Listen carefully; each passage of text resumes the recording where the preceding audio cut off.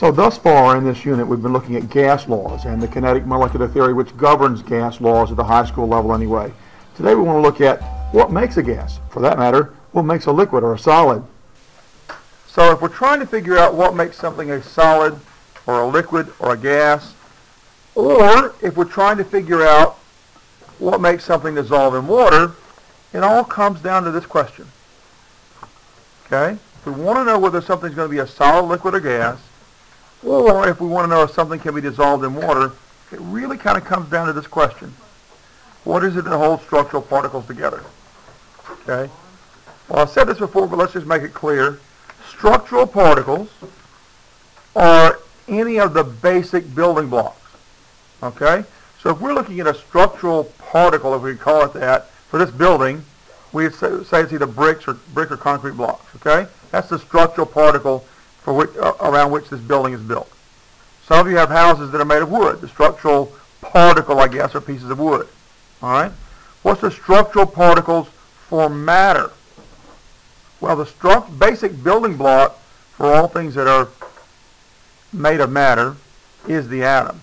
But it's not, that isn't the structural particle that makes something a solid, liquid, or gas in every case. If I have just something that's just a pure metal, like iron, well, in that case, the basic building block of a chunk of iron, say a nail or something, would be an atom. Okay? If I'm putting together two non-metals to make a molecule, that molecule itself becomes the structural particle on which we build solids, liquids, or gases, because it's not the atoms bonded together to make it a liquid or a gas. It's the molecule where the two atoms are bonded together, or three atoms or four atoms bonded together to make a molecule, and how that molecule interacts with the next one that makes it a solid or a liquid or a gas. Okay? If I have an ionic compound, well, because ionic compounds are built on ions, negative ions bonded to positive ions, and those are bonded to negative ions, which are bonded to more positive ions, and it goes on and on and on, making a crystal. In an ionic compound, then, the structural particle is an ion. So you've got to understand what the structural particle is that makes something a solid, liquid, or gas. In every case, once you understand what the structural particle is, what's holding structural particles together, or doesn't hold them together in the case of a gas, what holds them together is differences in charge. Positives are attracted to negatives. Okay, that's what's going to hold everything together for matter. Okay, for solid, liquids, and gases. All right. Now, those differences in charges might be ions. Okay. In the case of an ionic substance, it might be some kind of polarity in a molecule. Okay. Or in the case of metals, it's metal atom / ions to electrons. Metals are kind of strange in the sense of how we've been discussing attraction between particles up to now. This metal stuff here is something called the electron C model. We're not going to spend a lot of time on that, but I'm going to explain it to you very briefly. The electron C model, okay?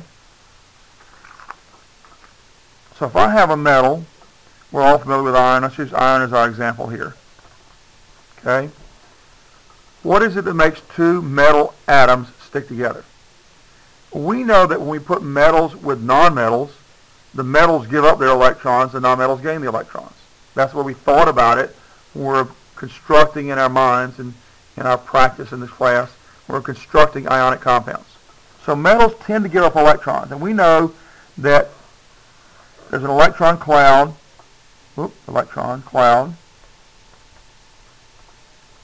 for every metal atom, right? Everything has an electron cloud. Every atom, anyway, has an electron cloud.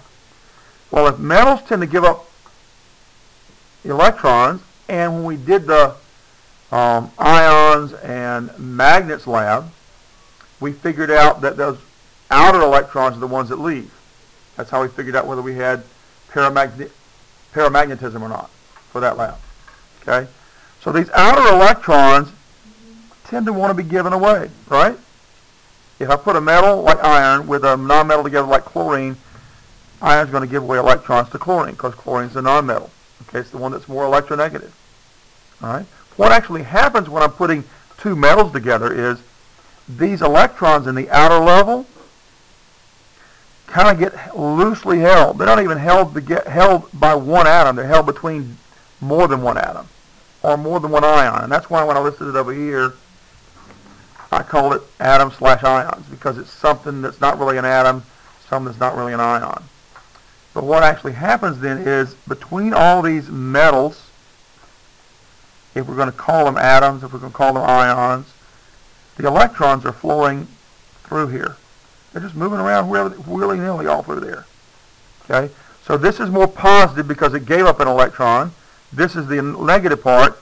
The atoms or ions of the metal are attracted to the electrons that are flowing. The electrons that are flowing are attracted to the atoms. So the electron C, the sea of electrons surrounding all these atoms of a metal, become the glue that hold them together. The metal becomes more positive, attracted to the electrons that are flowing. The electrons are more negative, they're attracted to the metal. That's what holds it together.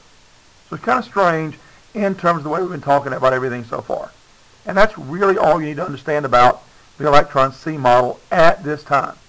Okay, there are other things that you probably need to know in other classes in the future. But for right now, you just need to know how it is that metal atoms/ions are held together. And it's called the electron C model. The electrons are free-flowing.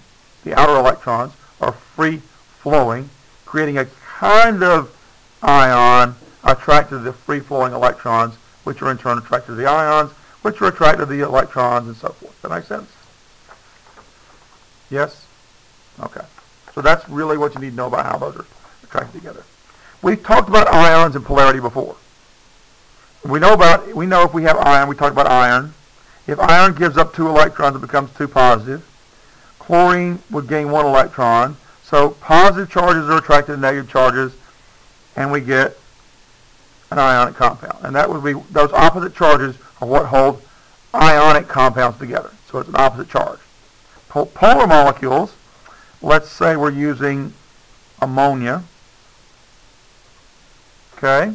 Ammonia is a polar molecule. Nitrogen is a partially negative end where the hydrogens are down here. That's a partially positive end. And so one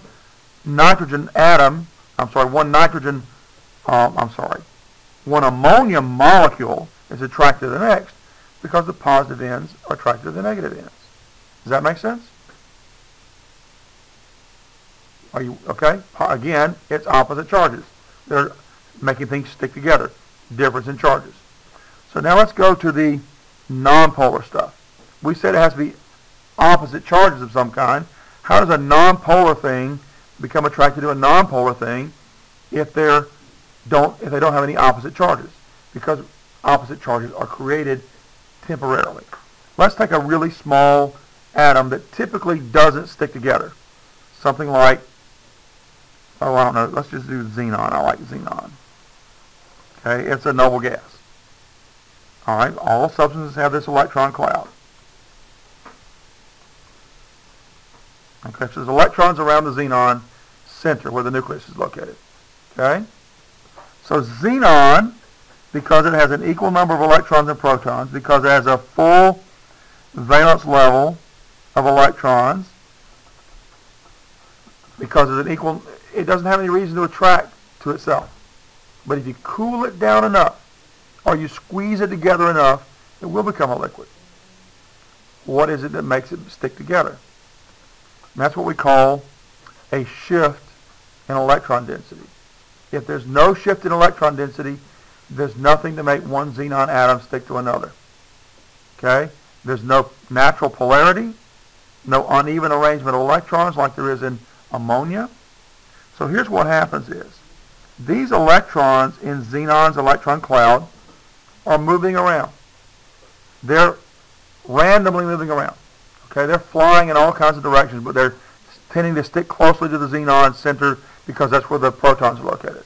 Okay, but for example, let's say I have 10 pennies in my hand. I throw them in the air and I'm going to hit the floor. How many heads and how many tails do we have? 5 and 5 every time? No, but on average you would, right? This is what happens on average. Just like with throwing up pennies and letting them hit the ground, sometimes I'm going to have 2 heads and 8 tails if I have 10 pennies, right? So sometimes the electrons are going to be grouped more on one side than the other. That makes sense? Because it's random, just like the pennies being thrown in the air are random. Well, if the electrons are grouped over here, this is partially negative on this side, this is partially positive on this side. And now I have a reason for this xenon to stick to another one. So if I have this unevenly arranged set of electrons, this is called a shift in electron density. There's a greater density of electrons on this side than there is on this side. Okay? This shift in electron density can enforce a shift over here. Because this side is more positive, it wants to attract the electrons over here. Okay? And we create something else over here that's partially negative and partially positive and having a reason for these to be attracted to each other. Or, just randomly, it might be that this one already has a shift in electron density that creates an attraction. But it's so rare, there's not much attraction. But if you cool it down enough, or if you push them together enough, you can get them to stick together enough to be a liquid, or even a solid maybe. The difference between this and iron being attracted to itself is that this isn't giving up any electrons. The electrons are just moving around in the electron cloud. With the iron, with the electron C model, the electrons are actually moving around outside the electron cloud. They're leaving the electron cloud and being shared between all the atoms. If, on the other hand, now this is a small atom, okay, nonpolar. Suppose I get a larger atom, or 2 larger atoms. Like in our activity we had some hydrocarbons that were like 5 or 6 hydrocarbon groupings long. Okay, we might draw those out like this. Here's a long hydrocarbon. All right, and let's put it near one that's another long hydrocarbon. All right. Remember that what made these two stick together, if I made it cold enough or put it under enough pressure to stick them together and make them a liquid, was that shift in electron density. There's more surface area along the electron cloud around this whole molecule for that shift to occur. So statistically, the larger the molecule, the more places a shift in electron density can occur, and so the more attraction there can be between those molecules. So the larger the molecule, the more they stick together. So that's why larger molecules tend to stick together more than smaller molecules do, because there's more surface area for the shift in electron density to occur. Okay? So it's easier to freeze something or condense something that's large than a comparative molecule that's small. If I got a hydrocarbon that's large, it tends to be a solid or a liquid. Got a hydrocarbon that's small, it tends to be a gas. Make sense? All right. So there are 3 big factors. 3 big factors that go into making something solid, liquid, or gas. Okay? One of them is the size and shape of the particle, which is what we're talking about. Another factor is how fast the particles are moving. Because if they're moving pretty fast, they bounce off. Imagine for a minute, and I've seen TV shows and videos on YouTube. Imagine somebody's wearing a Velcro suit. You ever seen a Velcro suit? No? Huh? Imagine it. Okay, that's what I want you to do. Imagine somebody wearing a Velcro. Now, Velcro has 2 parts, right? Yes? You got one part that's sort of a fuzzy part, and the other part has a little loop, sort of a little catch in it, kind of like a fish hook in there. You ever looked at it really close? Okay, that's what makes them stick together. Okay, so let's say you're wearing a suit that has all the fish hooks, and you put the fuzzy part up on a wall.